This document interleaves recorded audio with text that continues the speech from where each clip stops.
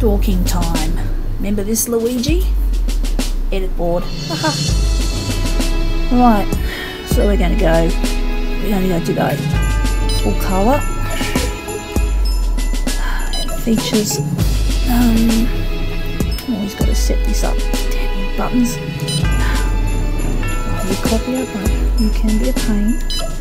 Strains the relationship sometimes, but still lovely. What will we go for? We'll stay on that default. Come on, buttons.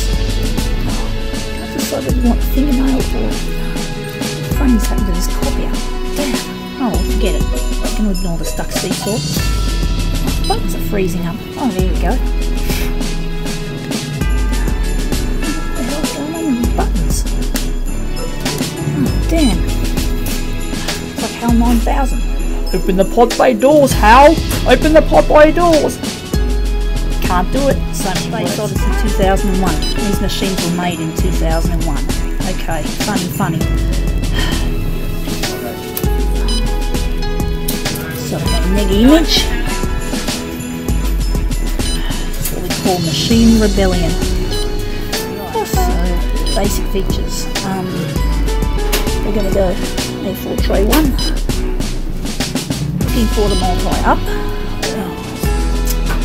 Head to top, forget that. I don't know whether we're going to do multi-up. Yes, here it is. I haven't used this thing for a while. Now something's cancelled the multi-up. Damn you, copy of design. I've got to do something to fit me on the page. But this is A4 portrait. What the hell's the use of that? We're going to go. We're still on that. For some reason we've decided on that. Now, we've got to reduce me. But this, I don't know what to do with this. No, we're staying at 100%. I think we're going to do a portrait. Okay.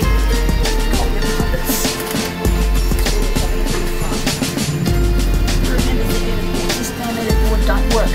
But still, let's see what we can do with it, eh? Face down.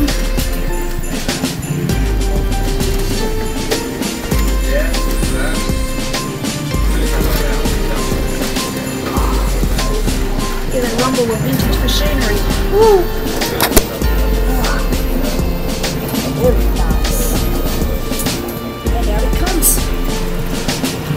Look at here. This is beautiful. This machine does it really well. This is good quality paper.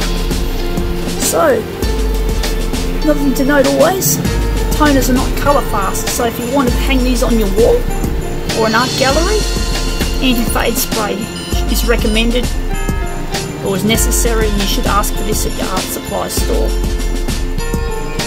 And here's our vintage Rattler, aka HAL 9000. Docu Colour 1250. Remember this, Luigi?